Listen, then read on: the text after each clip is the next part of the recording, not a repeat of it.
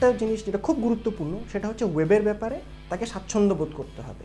Web সংক্রান্ত যে কোনো কিছু করার ব্যাপারে সে যাতে ভয় না পায়, তার যাতে ওই ভয়টা যাতে তার কাজ না করে যে আমি অমুক জায়গায় যাচ্ছি বা এই ওয়েবসাইটটা নিয়ে আমি কিছু ঘাটাঘাটি করতে যাচ্ছি, এখানে আমার পিসিতে কোনো না কোনো সমস্যা হয়ে যাবে। এই ভয়টা যদি কাজ করে তাহলে ওয়েব নিয়ে আমি মনে করি যে কাজ করাটা একটু ডিফিকাল্ট হয়ে যাবে।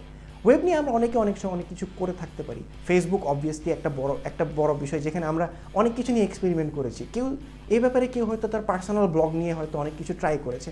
ছোটোখাটো জিনিস ট্রাই করাটা আমি মনে করি যে এক্সপেরিমেন্ট করাটা ওয়েবের বিভিন্ন জায়গায় এক্সপেরিমেন্টেশন আমি মনে করি এটা খুবই গুরুত্বপূর্ণ এই লাইনে কাজ করার জন্য। আপনি হয়তো ব্লগ স্পটে কাজ করেছেন, আপনি হয়তো ওয়ার্ডপ্রেসে কাজ করেছেন, তেমন কিছুই হয়তো করেননি।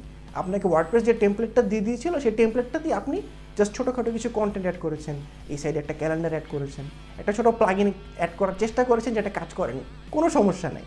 আপনার একটা প্লাগইন কাজ করে নাই মানে যে আপনার ওয়েবসাইটটা নষ্ট হয়ে গিয়েছে বা এই ওয়েবসাইটটা হয় নাই, এমন কোনো কথা নাই। দ্বিতীয় যে ব্যাপারটা আমি আসি সেটা হচ্ছে আপনার এক্সপেরিমেন্ট করার আগ্রহ থাকতে হবে। একটা হচ্ছে ওয়েবের ব্যাপারে স্বাচ্ছন্দ্য, একটা হচ্ছে ওয়েব নিয়ে এক্সপেরিমেন্ট করার আগ্রহ। আপনি একটা জিনিস বানিয়ে ছেড়ে দিলেন, তারপর আচ্ছা যা আছে থাক, আমি এটা নিয়ে আর মাথা ঘামাবো না, যদি এরকম হয়ে থাকে তাহলে হয়তো ব্যাপারটা এই পেশাটা হয়তো আপনার জন্য না। কিন্তু আপনি অনেক কিছু করার চেষ্টা করেছেন, তার হয়তো অর্ধেক কাজ করেছে অর্ধেক কাজ করেনি, কোনো সমস্যা নেই। কিন্তু এর মানে বোঝা যাচ্ছে আপনি ওয়েব নিয়ে কাজ করেছেন, এক্সপেরিমেন্ট করেছেন এবং ফেল করেছেন, তার মানে হচ্ছে এটা নিয়ে কাজ করার আগ্রহ আপনার আছে। তো যখন দরকার পড়বে সেটা আপনি নিজে শিখে নিতে পারবেন। আরেকটা যে পয়েন্ট আমি এখানে মেনশন করতে চাচ্ছি সেটা হচ্ছে যে আপনার ওয়েবের ক্ষেত্রে আপনার শেখার আসলে কোনো ফরম্যাট নাই। আমরা যেটা মনে করি যে শিখতে হলে আমাকে একটা ক্লাসে যেতে হবে, বা শিখতে হলে আমার একটা টিচারের কাছ থেকে শিখতে হবে, বা শিখতে হলে আমার একটা বই পড়তে হবে, ওয়েবের ক্ষেত্রে এটা অনেক ক্ষেত্রেই কাজ করে না।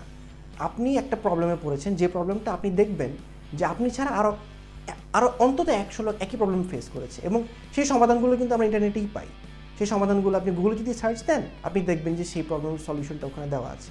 আপনি যদি ইউটিউবে সার্চ দেন আপনি হয়তো দেখবেন যে এক্স্যাক্ট টিউটোরিয়াল ভিডিওটাই কেউ ওখানে বানিয়ে রেখেছে। তো ওয়েবের ক্ষেত্রে ট্রেনিং বলেন, শিক্ষাটা বলেন, আপনার অনেক ক্ষেত্রেই আমি বলবো অধিকাংশ ক্ষেত্রেই ফর্মাল না, ইনফর্মাল একটা সার্চই আপনাকে আপনার সমাধানটা এনে দেবে।